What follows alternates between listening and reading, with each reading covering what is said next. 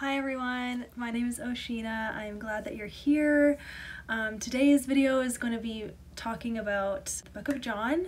If you didn't know, I am reading the book of John this month, and I invited all of my subscribers and anyone who watched the video to join me in reading the book of John in the Bible. Today is September 1st, so it's the first day of us reading John together. Yeah, I'm just really excited to share this. I was so encouraged on my September TBR video how many people said that they wanted to join reading the book of John, and I just think that it's going to be really good. I'm really looking forward to doing this with all of you. I'm just going to go for it. I didn't really make a plan for this video other than I knew I wanted to talk about John. So I haven't read it yet, but this is my Bible. This is the Bible I plan to use. I've had this Bible for a long time. I got it for my 14th birthday and I'm 28 now, so it's been a long time, and this Bible has been through a lot with me, and I really love it. It feels like home, and I really just enjoy reading this translation. So the Bible that I have is the Life Application Study Bible in the New Living Translation, and I just love this translation. When I was growing up, like before my 14th birthday, I was reading from the NIV version, and I got pretty attached to some of the verses in that version, but you know, ever since then I have been reading this version and I just love it. So yeah, this is the version that I plan to be reading from. So I'd love to hear from you guys in the comments what translation you plan to read. If you want to read multiple at the same time and kind of compare, that'd be a great idea. But really my purpose for this is not necessarily to study it in terms of I'm reading it to deepen my relationship with God. This is my time to spend time with Jesus, and I just happen to be letting you guys know that John is the book that I want to read while I'm like pursuing a relationship with Jesus. So this isn't like a specific study. I'm not trying to like learn anything in particular. I'm just trying to spend time with Jesus. So that's my purpose in doing this. But if you feel like, oh, I really want to study like the I am statements that Jesus makes about himself in John, or I really want to study just John the Baptist, or I don't know, anything to do with what you could study in John, do that. Definitely do that. But for me, I'm just reading it like I'm just reading the Bible, and I just want to be open to the Holy Spirit speaking to me and just learning more about Jesus in general. So that is my purpose in doing this. The way that I usually start is, now that I know that I'm reading John, I always have my journal with me. I am a journaler. I usually write my thoughts and prayers to him in a journal. So I have already started this journal. I am quite a bit of pages in already. So here's some entries already. I guess maybe I just won't show you September, but like, so this is an example of what I would do. So Wednesday, August 31st, I just wrote out a Bible verse. So Psalm 86:11, I just wrote that out, and I like kind of used it to pray. So that's what I mean about like it's a prayer journal, because either I like pray my own prayers or I use a verse to pray. So this is like just an example. The next entry is like a little personal, so I won't let you see that, but let me see. Today was Thursday, September 1st, so I did write this morning. So I'll quickly show you like everything else that I use. Look at this little guy. Isn't he cute? He's got a little chipped nose, but he's still so cute. So this is my pen holder. So I keep this by my bed, and these are all my colored pens and highlighters and different things to use to journal. I don't actually use highlighters ever when I'm doing journaling. Well, sometimes I guess. They're just in here, whatever. But these are the pens I have been enjoying, the Bic Gelosity, but the thing is, some of them don't work very well, so I probably wouldn't buy them again, even though I love the colors. Like this one doesn't work, this one doesn't work, and this one doesn't work. Literally the best ones don't work, except this one is pretty great and it works, so I'm great. So that's good. Anyway, this is actually my favorite pen. It just writes so nicely. It's an old, like, you know the At the Office brand in Walmart? That's what this pen is. And obviously I've used it a lot and it's still kicking, so I'll take it. And then this is the prized possession. This is like a Bible highlighter thingy, you know, but like look how I can spin it and it goes up and down. So this is what I do to highlight verses. I bought this in my first year of university. So I was 17, 18, and I've had it since then. And it is still kicking. Like, it was all the way full, so like, you know, it was like this, but then all of this was also full. So, I don't know, I've used it a lot, and yet it's still going, and it's gonna go for even longer.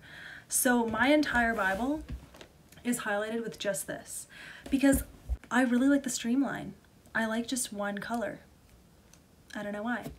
So I have this, but then also, if I'm like, if I've already highlighted a book a lot with this color, I have this. Look at this. It's a tiny little pink one. And so now my Bible has yellow and pink in it. And that's what I do. So I'm probably gonna like rotate between these two. Like chapter 1 of John is highlighted with yellow quite a bit. So if I ever want to highlight anything, I'll probably use the pink. Probably this whole time, honestly. But I do kind of like in my head think, okay, pink is for stuff that I like really love and that's really important. So I don't use it for like everything, you know? Anyway, okay. Need more water. So when I start my time, I always put the date in my journal. And then I usually write some kind of prayer like, Jesus, may my heart be open to you. I pray that you would speak to me. Anything that's like kind of immediately on my mind that I want to say to God right away, I will write in my journal. And then I turn to whatever I'm reading. So here we go. I usually read just the sections. So you know how your Bible will have like headings for like chunks of verses? In general, per day, I don't read more than one section. Although so if you don't know, I'm also going to be reading 2nd Chronicles, and that's what my little bookmark is for. And when I'm reading 2nd Chronicles, I do read chapters at a time. So that's the difference there, because I'm just trying to like get the story in my head, whereas John is for me to like spend time with Jesus, so I don't need to read as much to spend time with him. Does that make sense? So that's why like this could potentially take me a long time. Like I don't even know if September is long enough for me to read the whole book, but I would like to try to do that. So it'd be good to do a chapter a day, but I'm also not gonna like push myself to do that. So whatever we need to do, it's fine.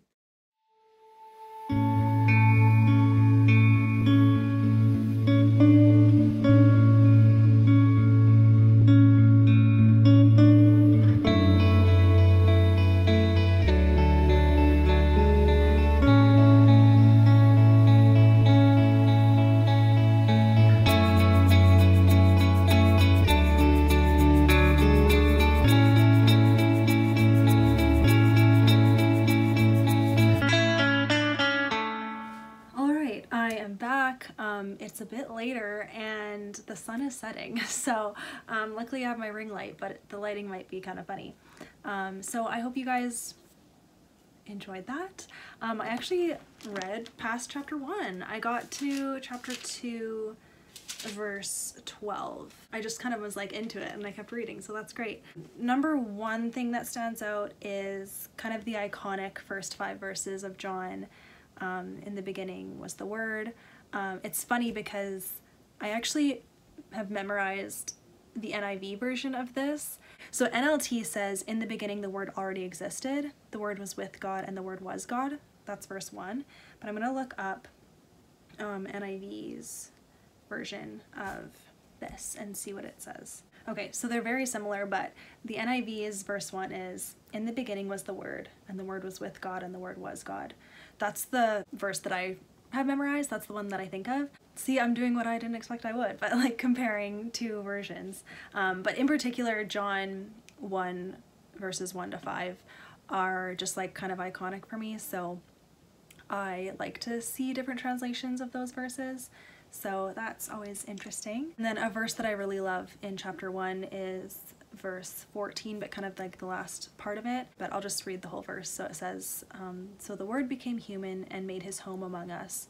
He was full of unfailing love and faithfulness, and we have seen his glory, the glory of the Father's one and only Son. And the part that I've highlighted is he was full of unfailing love and faithfulness, and we have seen his glory. It's just like such a testimony, and if you think about your own life, you can definitely see how God's unfailing love has been in your life, his faithfulness, and then seeing his glory work in your life too. So I really love that. Okay, and then I found myself kind of getting sucked into the story of John the Baptist and kind of the first disciples that followed Jesus. And I started like thinking about the Chosen show. If you guys, most of you have probably heard of it, but there is a show being made about the life of Jesus, and it's called The Chosen, and it's a free app where you can watch all of the episodes for free. So I'll link everything down below for you to find that. But I am noticing a lot of wording from John they have used in the show, and it's really cool to see that connection. Nathanael's story in The Chosen is so good, but it's like really exactly how the Bible shows it, how they do it in the show. So that's really cool. Like Jesus saying to Nathanael, now here is a genuine son of Israel, a man of complete integrity. How do you know about me? Nathanael asked. Jesus replied, I could see you under the fig tree before Philip found you. Then Nathanael exclaimed, Rabbi, you are the Son of God, the King of Israel. That happens in the show, and so it's just like cool to watch or to like read it in the Bible too, like this is real. So that was chapter 1 verses 46 to 48. Anyway, and then I read the miracle of Jesus turning the water to wine, and then I stopped. So I actually ended up journaling just like about my day and kind of like more personal things that I'm like going through and thinking about.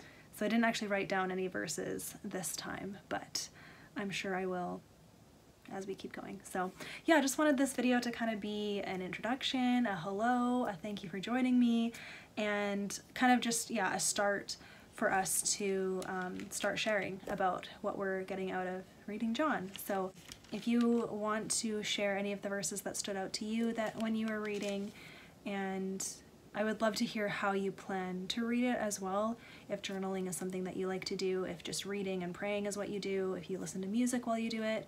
I actually usually do have music playing, but I use my phone to listen to music, and I'm recording with my phone, so I didn't have music this time. Sometimes I do like to do it in silence, but I just find music really centers me. Okay guys, thanks for watching. I'll see you in my next video. Bye.